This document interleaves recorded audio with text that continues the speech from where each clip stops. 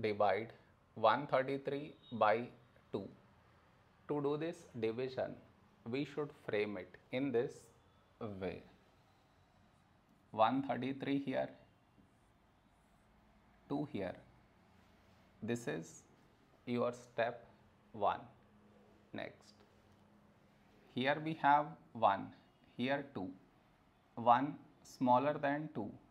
So we should take two numbers, 13. A number close to 13 in 2 table is 2, 6, 12. Now we should subtract, we get 1. After this, bring down the beside number. So 3 down, so 13. A number close to 13 in 2 table is 2, 6, 12.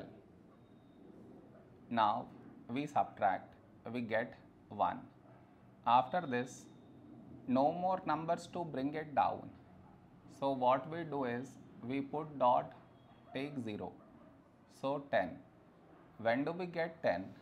In 2 table, 2 5s, 10. Now we subtract, we get 0. We got remainder 0. So this is our quotient.